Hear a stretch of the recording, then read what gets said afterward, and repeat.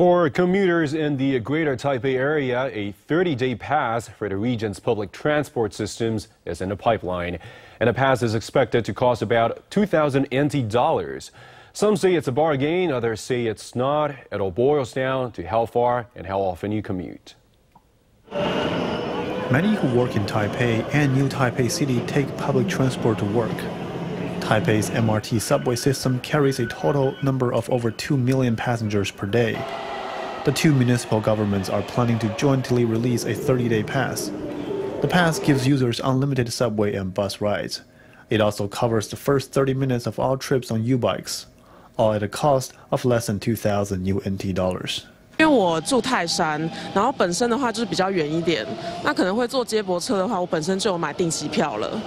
对，那所以捷运对我来说的话，大概1000块钱差不多。淡水，对，然后到新店上班，2000块就可以。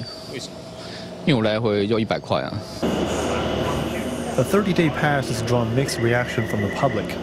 The price of 2,000 NT dollars is not attractive enough to those who don't ride the MRT system often, indeed.